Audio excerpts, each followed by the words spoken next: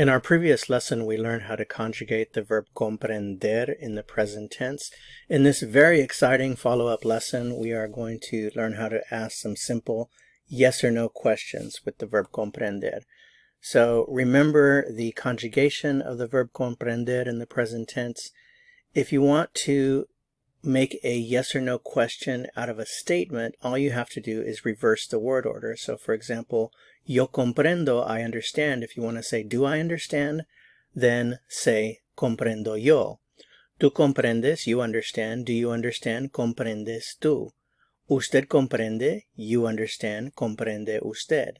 Ellos comprenden, they understand. Do they understand? Comprenden ellos. So it's that simple. So I've chosen a few examples here. And let's go ahead and put this together with the vocabulary that we also learned in the last lesson.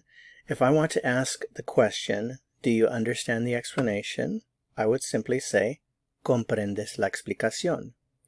Do you understand the lesson? ¿Comprendes la lección? Do you understand the explanation using usted? This is tú. Here is usted, so the formal you. The question would be, ¿comprende usted la explicación? Do you understand the explanation?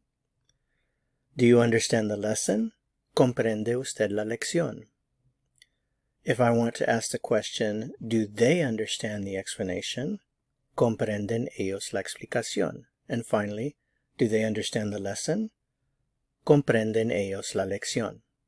So it's that simple. Remember, to ask a yes or no question, just simply reverse the subject and conjugated verb word order. So verb first, then subject, and then any other part to the question.